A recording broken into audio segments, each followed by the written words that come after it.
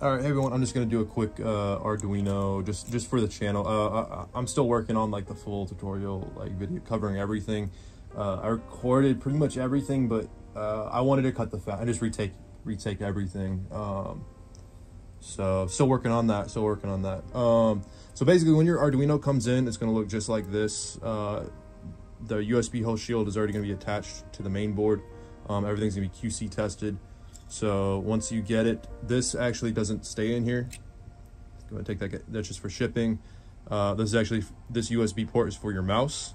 This is a 12-volt power. Sorry, it's actually 9 volt. Excuse me. The 12 volt will kill this thing. 9 volt power supply with 1 amp. 1 amp power supply. That really only for Valorant. People use this for Valorant.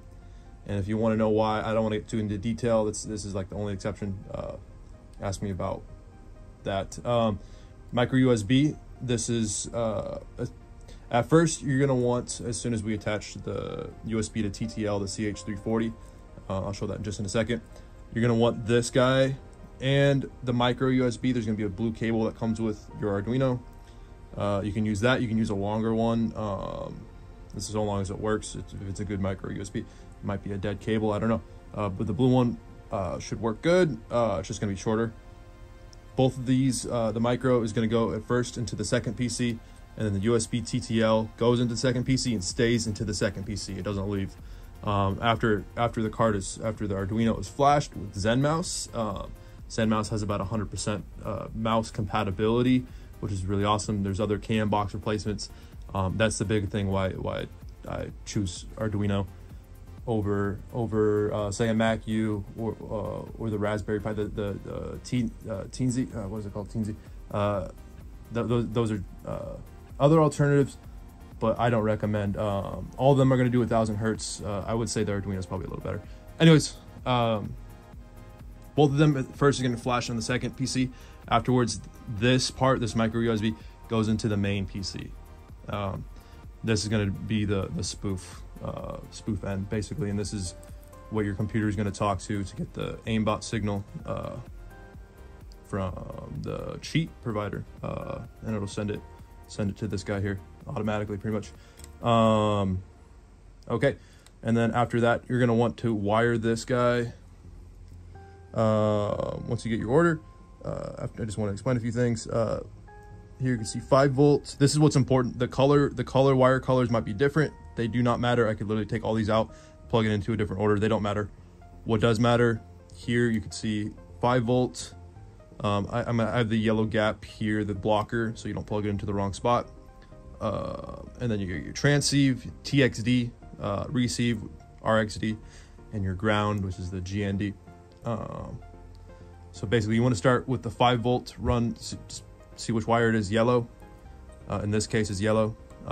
Find where the black button is on the host shield, and then from the pins closest, you can want to count 1, 2, 3 pins over from the right. Next, actually you want to go down to the bottom here, grab the ground, which happens to be white, and you want to plug it in buddy to this one. But if you want to count, it's 4 pins from the right or 3 pins in from the left. So 1, 2, 3 pins in the left, and they're going to be plugged in buddy right next to each other.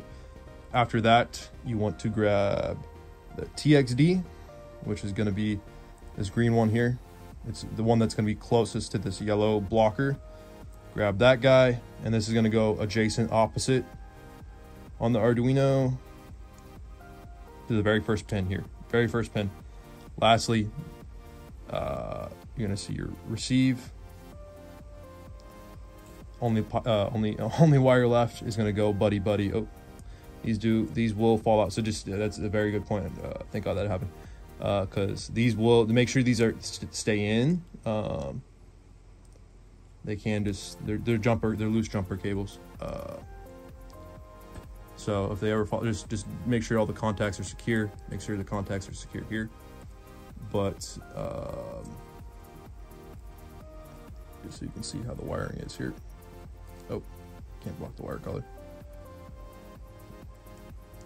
So the receive is going to go buddy with the transceive. The transceive goes on the most left pin here.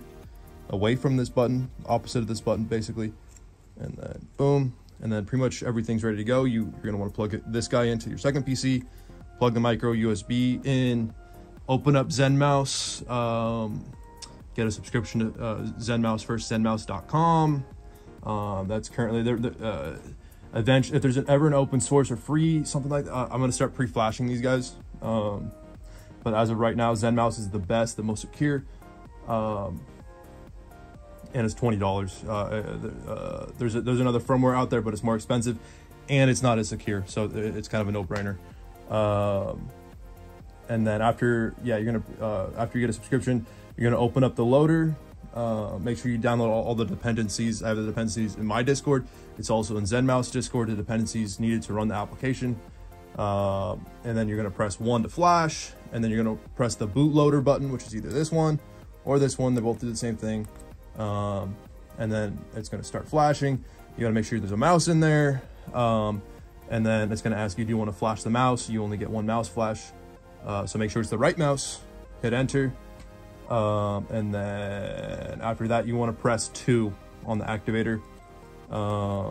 Basically, as long as it stays in, it stays powered, it won't lose activation. But if you ever restart your second computer, you're gonna have to go back into the ZenMouse loader and press 2 to reactivate the USB to TTL CH340 for it to send aimbot calls. Otherwise, the pass-through will work. So you can have your mouse plugged in here and you can still move it without the activator. That's about it. Thanks for choosing GhostDMA.